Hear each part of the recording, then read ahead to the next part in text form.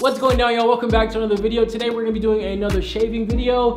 But before you guys say anything, it's not gonna be a woman's face. We're gonna shave a full bald head with a beard lineup. It came out super crispy. All the products that you guys see in today's video is from EZ Blade. The shaving cream, the shave oil, the shaving gel, the aftershave spray, the aftershave lotion.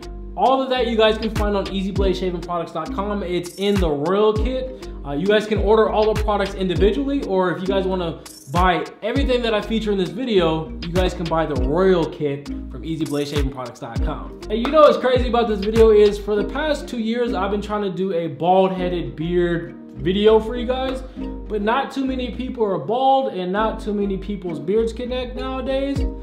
Not to say no names or nothing, but once he walked in my shop, I just had to put it on film for you guys. But hopefully you guys enjoy. Hit the thumbs up button for me if you guys do. Subscribe if you're new. Let's get into the video.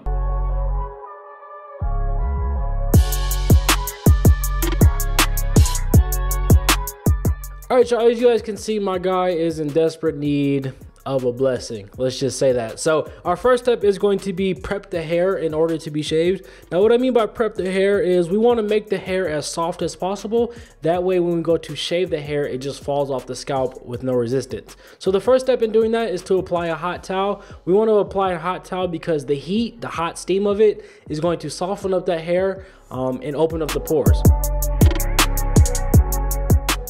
And our next step is to apply some EZ Blade shaving cream. Now, I'm pretty sure everyone watching this has used shaving cream in the past, whether to shave your face, your legs, your chest, etc. So you guys know that shaving cream softens up the hair and allows that razor to take it off super easy. Now, a lot of traditional barbers shave with the shaving cream, like they'll apply shaving cream and then they'll start shaving with the shaving cream. I don't like to do that. So what I like to do is apply a hot towel once again on top of the shaving cream, let that soak in, and then wipe away all that shaving cream. And if you're wondering why I don't like to shave with the shaving cream itself, is I like to see what I'm shaving. I like to see the hair. I want to be aware of any bumps, blemishes, acne, and in this case, a massive scar on the head.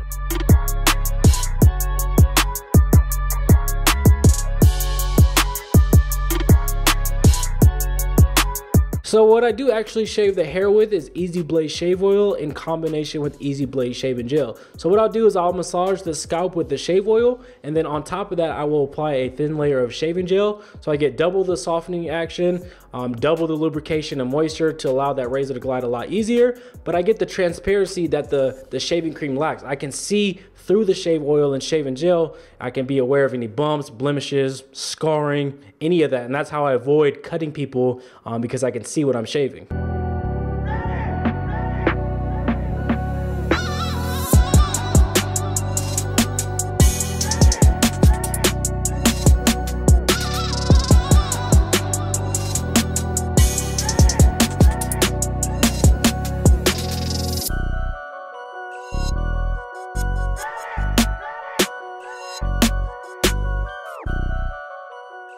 Now when it comes to shaving, as always, keep that razor flat, pull the skin. I mean, not a lot of pulling is necessary of the skin because with the scalp, the skin's already super tight.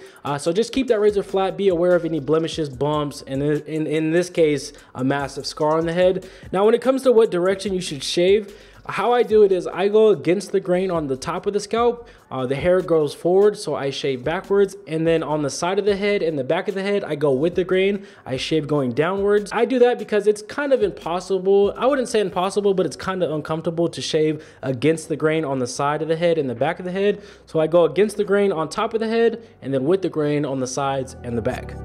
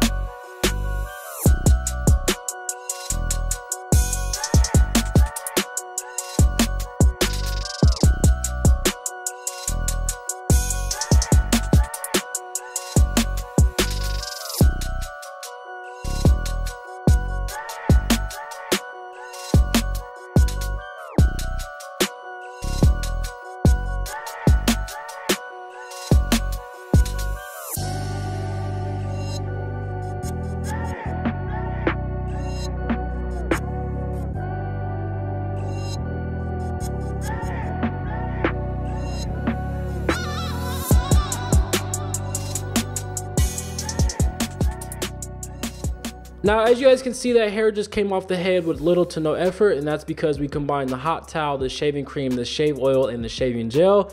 So the hair just fell off the head with no effort at all. Now, I know there's gonna be a couple comments asking about what happened to the scar on his head. It's a massive scar, and if I remember correctly, he was in a car accident, and I don't want to butcher the story, but he was in a coma for a couple weeks or a couple months, if I remember correctly.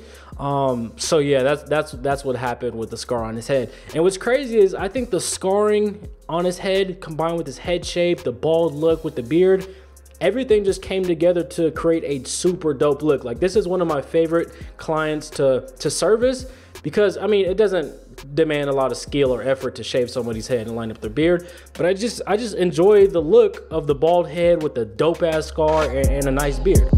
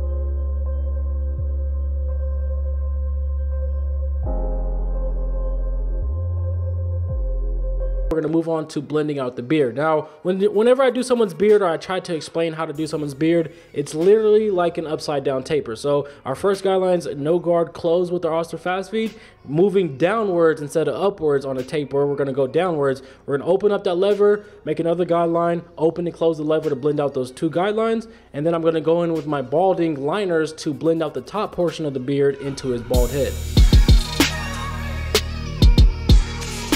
Now, to blend out the rest of that beard, we're gonna slap on a number 0 guard, open and close. Now, when it comes to this beard in particular, I'm not really too stressed about getting the perfectly blended beard, because when we line it up, it's gonna bring everything together. And on top of that, we're gonna add some hair fibers. So I'm not really too stressed.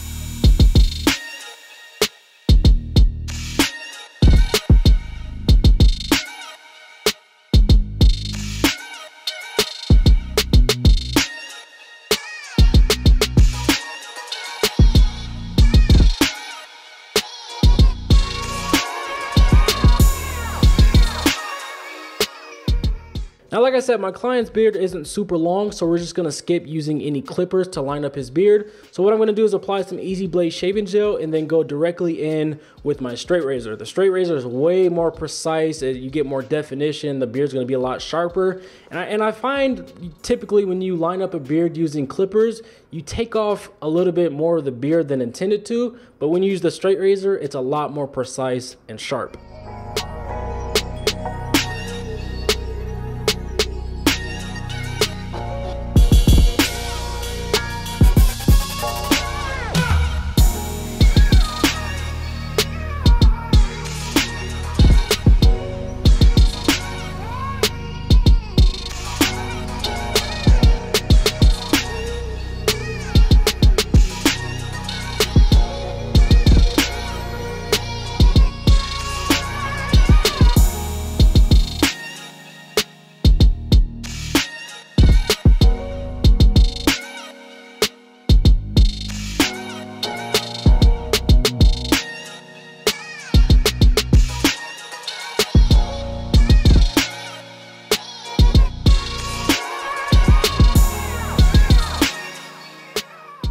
And like I told you guys, we will be applying some hair fibers to the beard. And when I tell y'all this is my most favorite part, spraying those hair fibers, lining it up with the straight razor, that beard is just left looking super crispy. Now, yes, I am going for the enhanced look. I do want it to look dark and sharp, but I don't want to go for the overkill unnatural look. So that's why I apply one layer of thin hair fibers.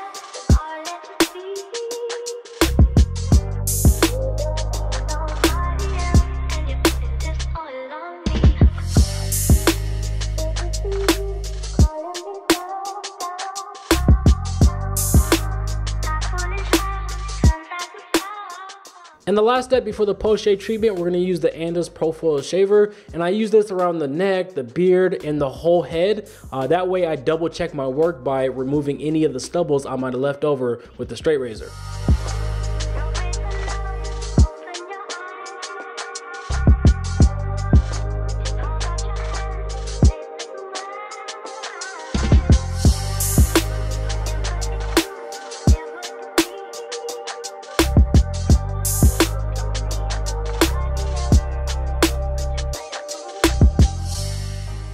Now moving on to the post-shave treatment, this is where we clean, moisturize, and protect the scalp. So first things first, we're gonna use some rubbing alcohol. Rubbing alcohol is used to eliminate any bacteria, get rid of all that shave oil, shave gel, and any remaining shaving cream that we might have left on the scalp.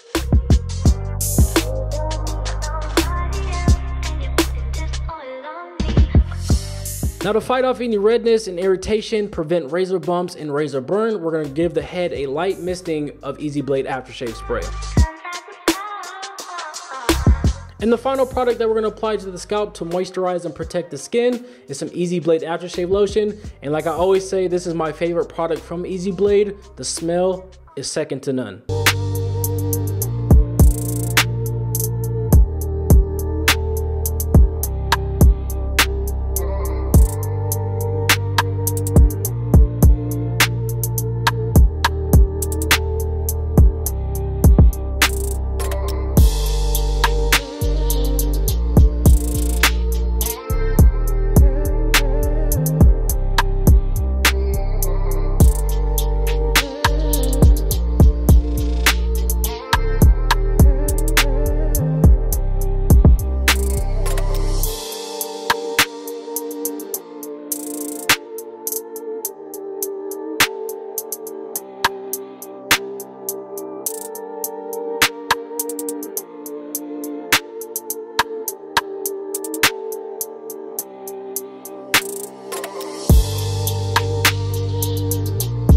That's gonna do it for this video. Hopefully you guys did enjoy. If you did, make sure you hit the thumbs up button for me. Drop a comment down below.